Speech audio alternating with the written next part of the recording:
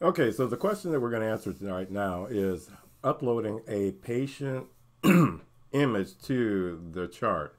Okay, so up here where you see demo patient, and you can see that there is a avatar there at the moment.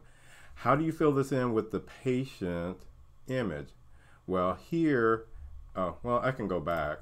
Let me do this. If I go here and then click on documents from the patient's dashboard, that brings me here.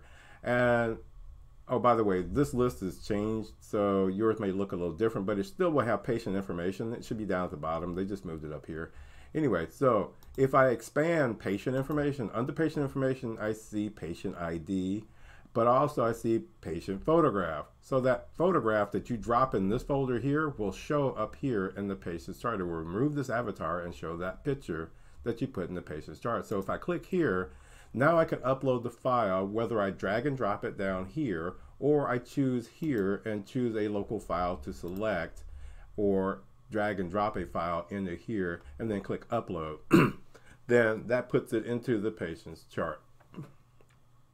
So that's how you change the default avatar in a patient's chart to the actual patient's image.